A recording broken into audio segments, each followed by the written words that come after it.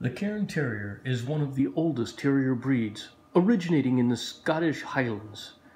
The Cairn Terrier lives from 12 to 15 years. Dude, you're like almost 12. Goodbye. Wait a minute. No, you seem okay. You're still moving. Cairn Terriers are definitely a terrier that you want if you need an opinionated, super stubborn dog. Although they are uber cute. Boop. They don't like being booped. Boop. Boop. See, he moves every time I go to boop him. Boop. So yeah, don't like being booped. Oldest breed, Scottish Highlands. I don't think he speaks English. That's probably the problem. He just speaks Scottish. So if maybe if I talk like James Connery. Welcome to the shitty.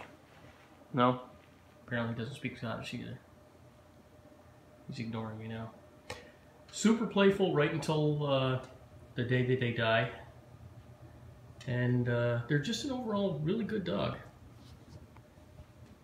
As opposed to Yorkies. We all know what they're like. So your good virtues are, you're super loyal. Very playful. I'm not talking to you.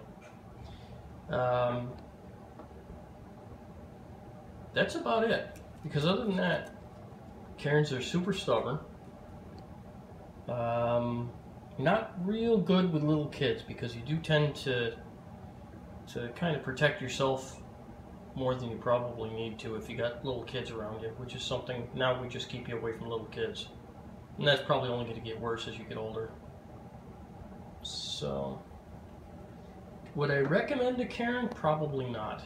You got to be a special kind of person to have a Cairn, because a Cairn is really, hi Tobes, is really a dog for an adult family, and he's also a dog for somebody who doesn't mind training a dog without beating them, because a Cairn will not respond to any kind of abuse with anything other than aggression.